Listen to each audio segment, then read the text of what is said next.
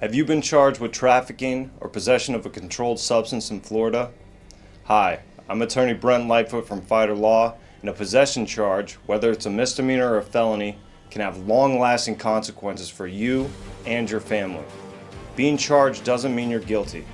Everyone deserves a fair defense, and that's where we come in. While no lawyer can promise a particular outcome in your case, we get drug cases dropped all the time. And when it comes to trafficking charges, with minimum mandatory prison time, we handle those a lot too, and get very good outcome for our clients. Whether it's marijuana, cocaine, prescription drugs, or any other controlled substance, we understand the ins and outs of Florida drug laws.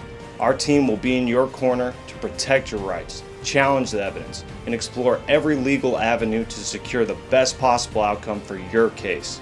We will fight for you. Don't let a possession charge define your future. With our team on your side, you can face the legal system with confidence. Don't wait. Contact us today. At Fighter Law, we fight because we care.